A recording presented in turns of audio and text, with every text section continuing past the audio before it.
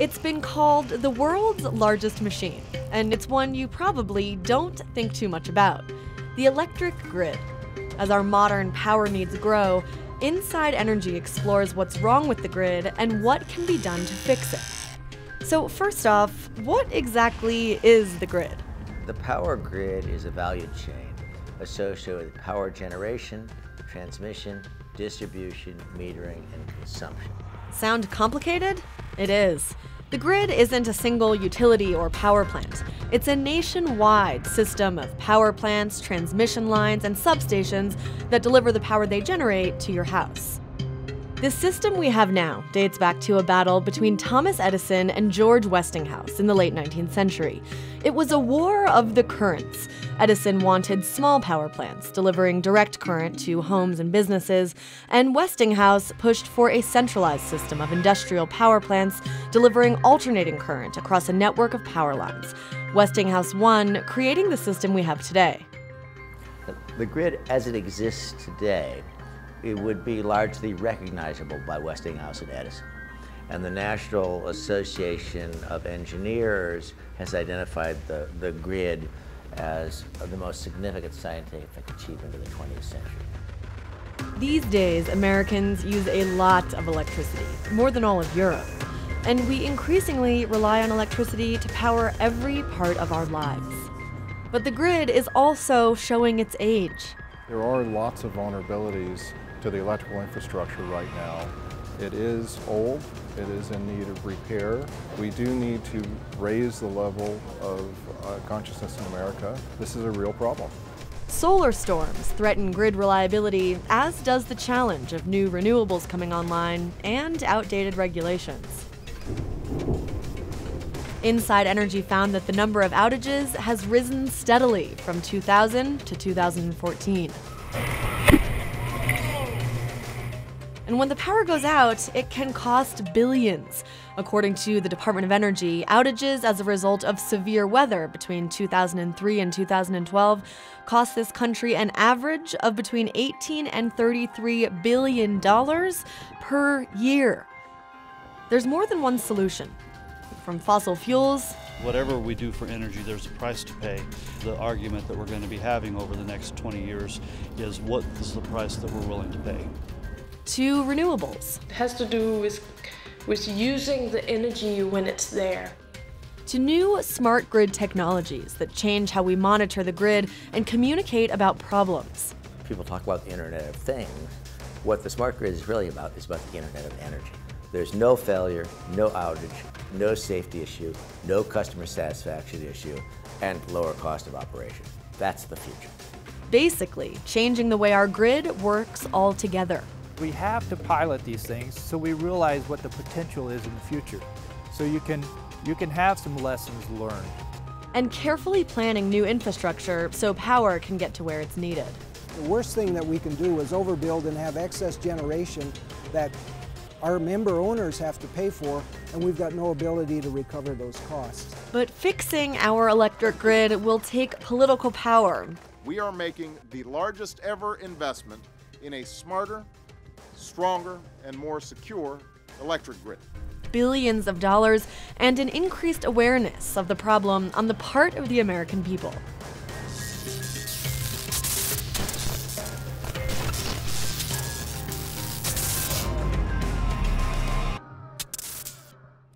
Many of you get your electricity from coal-fired power plants, like this one.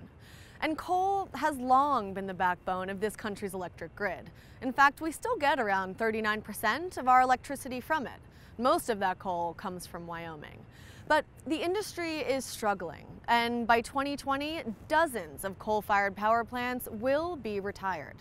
Some power operators say running the grid without that coal will be an enormous challenge. This is one of the reasons: a coal stockpile large enough to produce electricity for an entire month. You could probably play several games of flag football up here. We have about 35 acres worth of land is involved in this. That's one of coal's benefits. It can be piled up right next to the power plant, ready to be made into electricity whenever. Natural gas and renewables are harder to store. So if there's a disruption, for example, in coal delivery by train, So by having this stockpile here, it provides a guarantee that the units will be able to operate morning, noon, night, whatever time of the day it might be. and so as the Environmental Protection Agency fights to implement a plan to cut carbon emissions from coal-fired power plants, warnings against those regulations are getting louder. Power plant operators will tell you that the EPA's regulations fail to adequately protect electric grid reliability. It's called the Clean Power Plan, and these regulations likely mean a lot more natural gas and renewables will come online. But that shift has actually been going on since the 1990s, and EPA officials strongly disagree that transitioning away from coal will threaten the flow of electricity. This rule will not threaten the reliability of the energy supply system. There is absolutely no way in which that needs to be the case. No matter how the Clean Power Plan changes electricity generation, all sources of energy do have costs. Whatever we do for energy, there's a price to pay. And I think as a nation, that's really what the argument that we're going to be having over the next 20 years is what is the price that we're willing to pay. As our power system changes, making our grid better and stronger is going to take some work. And the U.S. military is doing just that.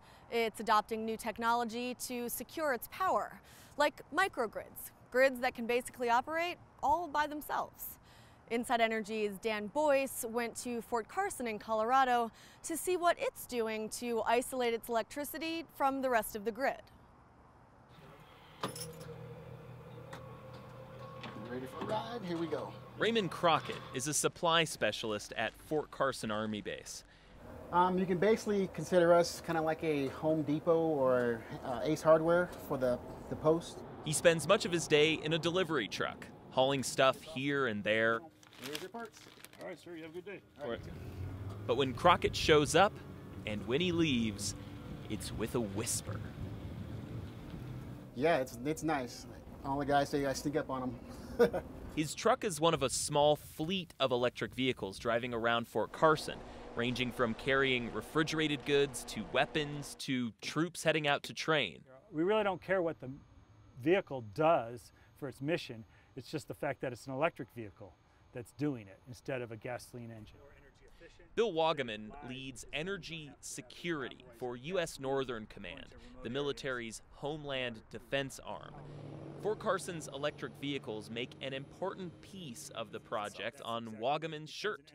It's one of those clever government acronyms. SPIDERS is a smart power infrastructure demonstration for energy reliability and security. Let's just stay with calling it SPIDERS. Fort Carson is hooked up to the same electricity grid we all use, which is reliable the vast majority of the time. But Vince Guthrie, the base's utility manager, says independence has its advantages. If we ever run into that crisis someday where we have a long-term electric outage, you know, a Hurricane Katrina, some type of disaster, a terrorist event. If something like that happens, SPIDERS allows Fort Carson to run on its own power generated on site, from these solar panels, diesel generators, and yeah, the electric trucks. In an emergency, the trucks can plug in and act as storage batteries for the electricity generated. Fort Carson is like a small village with houses and schools, but of the 95 buildings here, Wagaman says SPIDERS only really needs to be concerned with powering a few. They really only have 3 that we absolutely have to maintain the power to in order to do the mission. Like the data center and the headquarters command post. All of this helps with the security at this military base, makes the power here more reliable, but the suite of technologies being developed here could one day be implemented in all kinds of other sectors. And it already is. Some hospitals, jails, and universities have microgrids.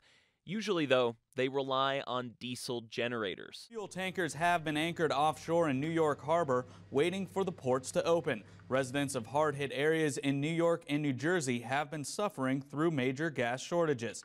During Superstorm Sandy, diesel shortages racked the East Coast. Wagaman says generators failed in multiple hospitals from overuse.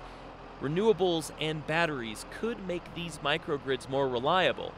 The military is an important testing ground for making sure these systems work. We play war, right? And so on the military installation, we can red team and we can basically attack our infrastructure from a cyber point of view. We have to pilot these things so we realize what the potential is in the future. So you can have some lessons learned, and you can help drive those markets, because a lot of these companies are still evolving their technologies. This would be known as a utility scale microgrid. Some entrepreneurs, though, are trying to get ahead of the markets. We're heading north out of the Fort Collins, Loveland, Greeley area. Craig Harrison works in real estate. And out in an empty square mile of northern Colorado pasture, next to a 30,000-acre bison ranch, here we are. Here we are. He has a vision, the Niobrara Energy Park. The world's largest planned microgrid.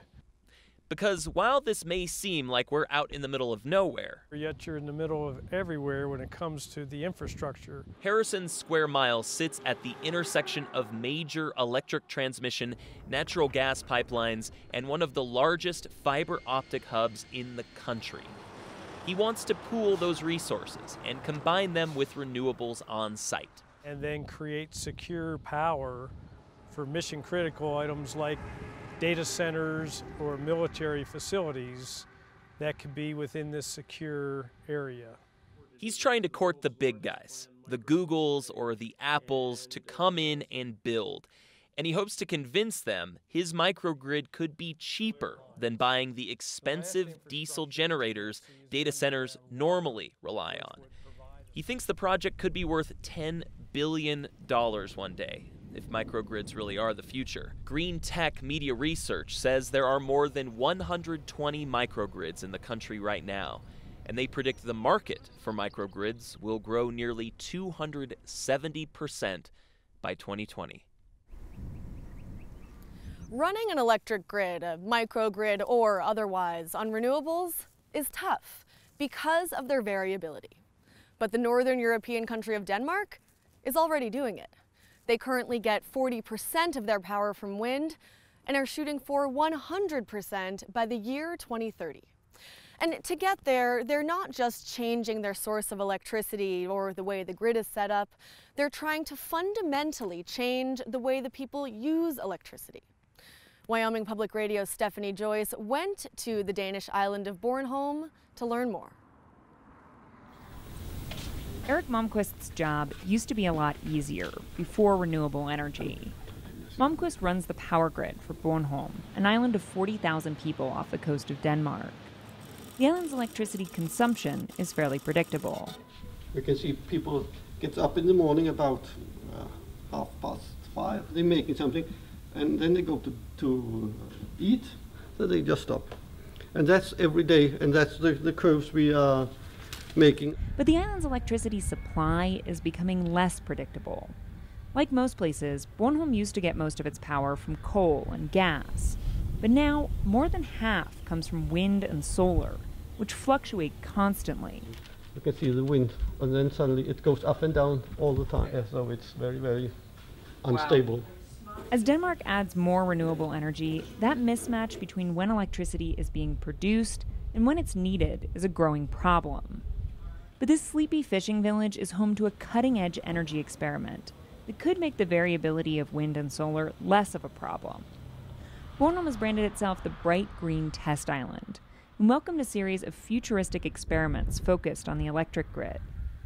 The most ambitious experiment is called EcoGrid EU. At the demonstration house, project leader Maya Benson shows off how it works. So this is some of the equipment that we are using in the project. The EcoGrid project shakes up the traditional relationship between electricity supply and demand. It gets people to use more power when there's lots available and less when there isn't. It's called demand response.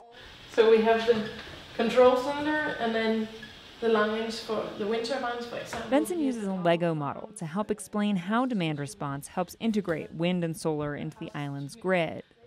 It's something she learned about as a kid when her father installed a wind turbine on their property. When it was windy, we turned up all the radiator valves full open and could heat the house. But because it was windy, the wind turbine was spinning anyway, the energy was free and abundant. The EcoGrid experiment also relies on using more power when there's cheap, renewable energy available, and less when there isn't. But unlike when Benson was a kid, no one has to run around opening and closing radiator valves. A signal goes through to the gateway and then a signal to the relay saying turn off the heat pump because now the power price is high and we are within boundaries. The equipment gets information about the real-time price of electricity. When it's high, the equipment turns down the heating and turns it back on again when prices drop, so long as the temperature stays within a specified range, say 70 to 75 degrees. Demand response have nothing at all to do with energy savings. It has to do with using the energy when it's there. Which helps with balancing the grid, if it works. And this is the part from the EcoGrid. They installed this one when I was signed in for the project. Katri Marlison lives on Bornholm and is a participant in the project. This is the price now. When it's red, it's expensive. But although Marlison can access real-time electricity prices through the project, the devices controlling her heating system stopped working months ago. The automation equipment still has some serious bugs. The idea of the project is really good, but then there's some technical problems that does that I can't use it the way it was supposed to. Marlison sometimes checks the price before doing laundry or running the dishwasher, but those consume almost no electricity compared to heating and cooling. It's a shame that it can't work the way that it's supposed to do. She's not the only one who thinks so. Back on the mainland, I met Jørgen Christensen, the Chief Technology Officer for Dansk Energi, the Danish Energy Association. He agrees it's a shame demand response isn't ready for prime time. So we are over-investing because we're not utilizing the energy that we produce in a smart way. Over-investing in things like transmission lines and backup power plants, which wouldn't be necessary if demand response worked better. Christensen is confident the technical problems with demand response will get sorted out. But he's worried that it will take time to convince people of the benefits. Maybe too much time, given the country's renewable energy goals. If I would ask my sister whether she would have a flexible or smart charging of an electric vehicle or her heat pump, she would say, well, I haven't heard about it today. So that's where we are there. On the left side you have a picture of Bornholm, and the green dots are substations. On the campus of the Danish Technical University, researchers are tackling both the technological and the consumer side of the problem. They've been analyzing the results of the Bornholm experiment and are excited about its promise. But Jakob Østergaard, who's in charge of the lab, says what they've done so far is just the beginning and compares it to the nascent cell phone industry. Yeah, you could say that what we have developed is basically we have developed the smartphone and one app. The app being demand response. Now, in the analogy, Østergaard wants to build other apps to transform electricity in the same way the smartphone changed the phone. He thinks in a few years, we won't even think about electricity the same way. Instead of buying kilowatt hours, which are very difficult to understand how much is a kilowatt hour and what is it, we could buy comfort, for instance. We could buy 21 degrees Celsius in our house. That's a comfortable 70 degrees Fahrenheit.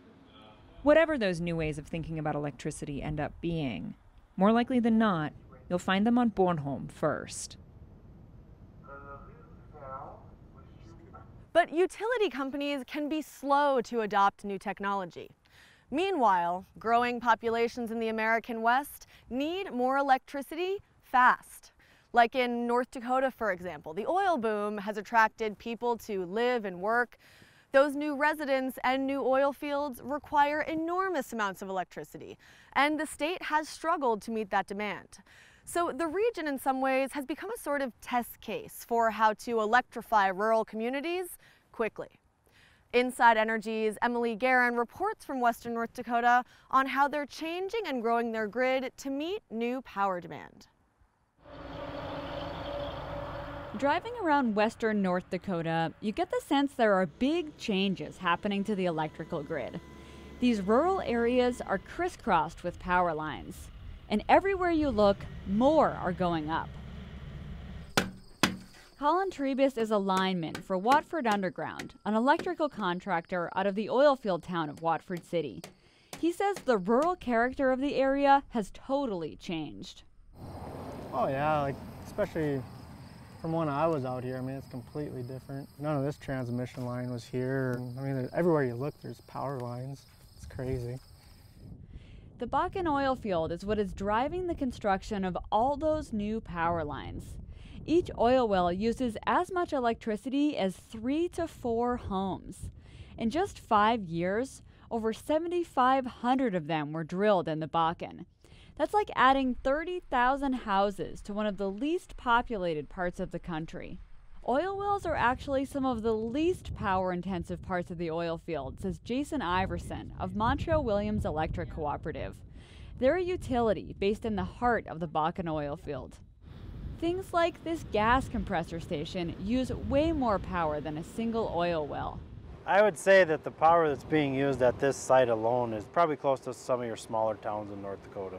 Small North Dakota towns and rural homesteads. That's pretty much the only type of customer the electric cooperative served before the boom got started. Now it sells almost exclusively to oil companies, which use way more power than farmers. In 2007, Montreal Williams sold just over 270,000 megawatts of power. By 2014, it was over 2 million. Iverson says that kind of change takes some getting used to.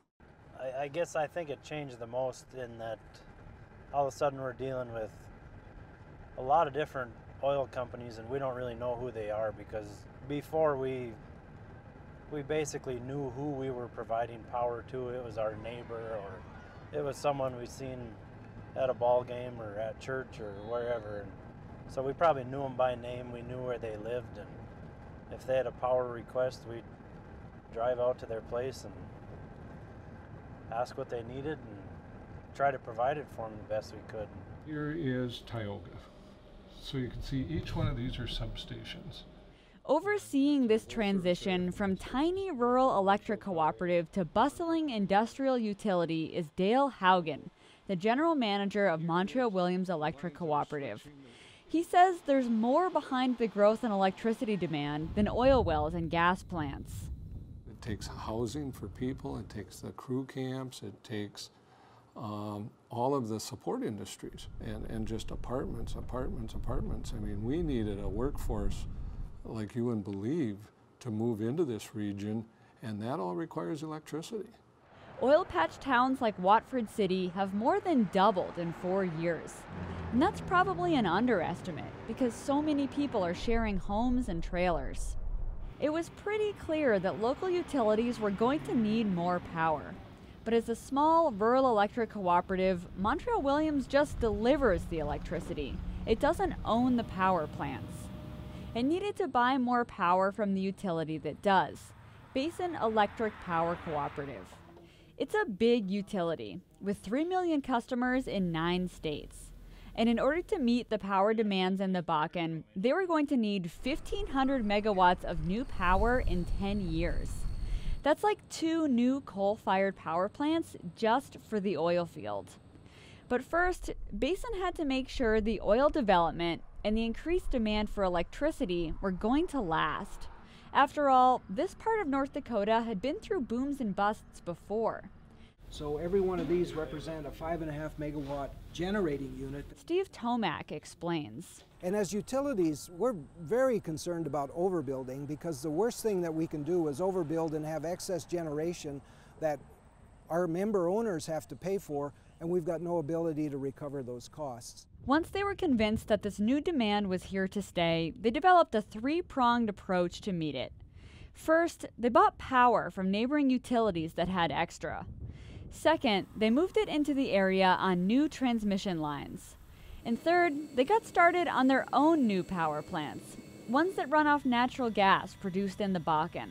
The fact that this plant runs on natural gas is actually a big deal. Most of Basin Electric's power plants run on coal. But under the Obama administration's new Clean Power Plan, they'll probably have to switch to cleaner fuels. So what they're doing in the Bakken is a preview of what's to come. The new transmission lines, power plants, substations, all this adds up to a highly modern grid that can provide more power and is less prone to outages. That's one of the east-west routes that we're putting in to move traffic east-west across the Gene Veeder is the Director of Economic Development for McKenzie County. We're such a remote area that there's not enough customers here to support a massive electrical build-out, but the oil industry can do that, and consequently rural customers get better power and keep their rates down. Even with low oil prices, electricity demand is still increasing, although not as fast as before. So utilities are still playing catch up. They probably will be for a while. In the next 20 years or so, companies hope to drill another 50,000 wells in the Bakken. Reinventing the grid will be a long and complex process, and Inside Energy will keep digging in. For more reporting on the grid, you can visit us at grid.insideenergy.org.